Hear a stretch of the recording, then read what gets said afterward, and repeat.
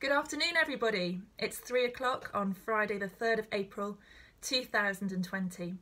And if we were in school now, we would be in our celebration assembly for our Friday collective worship.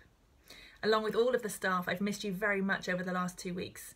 So I thought it might be nice to record a short video so that you can be involved in some collective worship at home. I have lit a candle just like we light our candles every day in collective worship. And if we were in school this week, our theme for collective worship would have been hope. Now I think that's a really appropriate theme with everything that's going on at the moment.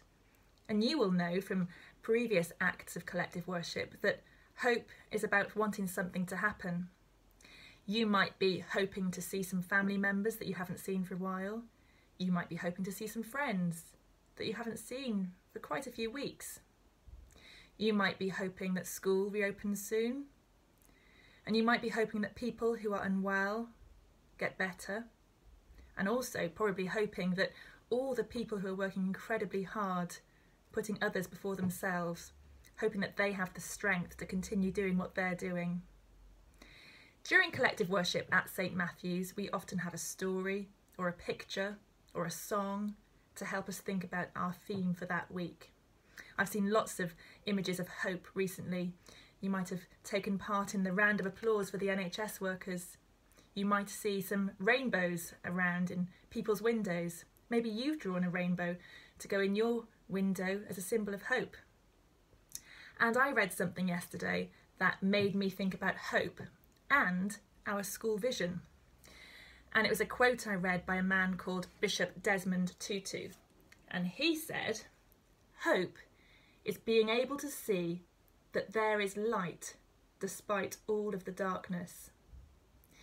You might feel at the moment that there is a lot of darkness, that we can't do the things that we normally do. We can't go out and about and be part of our normal routines and see the people that we normally see. But hope is light, and things will change, and this situation will come to an end. In Celebration Assembly, we celebrate the achievements that people have made that week. We might celebrate somebody's perseverance with a piece of work or a challenge that they've really given a good go at. We might celebrate an act of kindness that somebody has seen from another pupil. We might celebrate somebody's achievements in PE. Maybe they could start to do something that they couldn't do before. Have you done anything that you think would go in the Book of Praise this week? Or is there anyone that you live with that has done something really kind or something very special that you could put in the Book of Praise? When we have celebrated everybody in the Book of Praise for that week, we then celebrate birthdays. And if you have a birthday over the next 2 weeks, I hope you have a really lovely time. And I'm sure that everybody in St. Matthew's wishes you lots of special birthday wishes. When we've celebrated our birthdays, we then pull names out of the little blue pots for every class to see who has won a book for that week. I wonder if you are going to read anything new over the Easter holidays, or do you have a really favourite book that you might reread and enjoy again? At the end of our celebration assembly, we always say our school prayer, and I'm going to say that now, and you can join in too if you'd like to.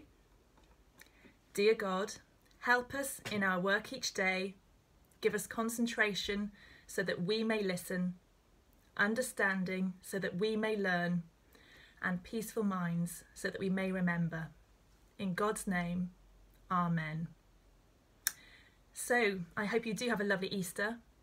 Stay safe, and I'll be in touch again after the holidays. Bye-bye.